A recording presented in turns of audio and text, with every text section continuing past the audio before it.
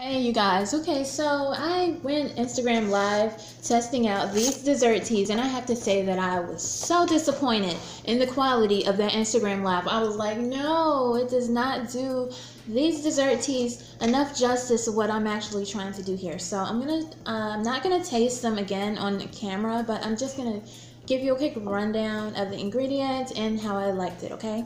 I started with the caramel apple flavor, because that's what most people were excited about, and I can see why, because it was really good.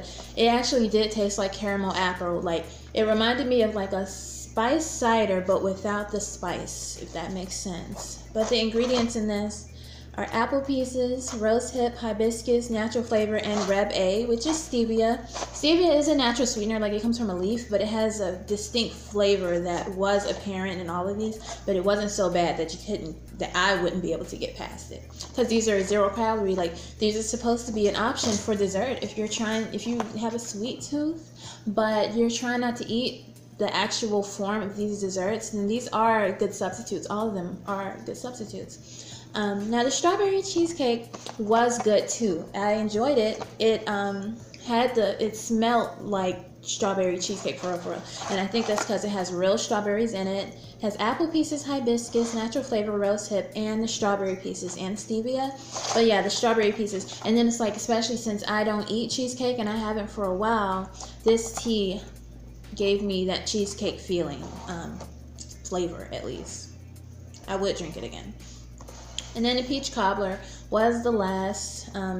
It has the most ingredients than all these other teas. It also has apple pieces, rose hip, natural flavor, orange peels, chicory root, citric acid, Reb A, stevia, and peach pieces. So this has real peach in it too. Now, it was good, but I tried all 3 of these in separate cups. And then after the video was over, I immediately drank the rest of these. I drank them so fast because they were so good. And I try not to eat sweets, so it was really good. But the peach cobbler, actually, I still have some of the peach cobbler left right here, which I think is nice since I didn't know I was going to have to do this video. So it does look like peach cobbler, but I'm going to say cheers to you guys. If anybody's actually watching this video, you are the MVP. But so am I. We all are. And it's okay, but it's not as good. It just doesn't have as much flavor as this. But it smells this. Like when you open the envelopes, the smell of this really hits you in the face. I thought it was gonna like be a boom, boom, boom. Oh, peach cobbler flavor. It's not.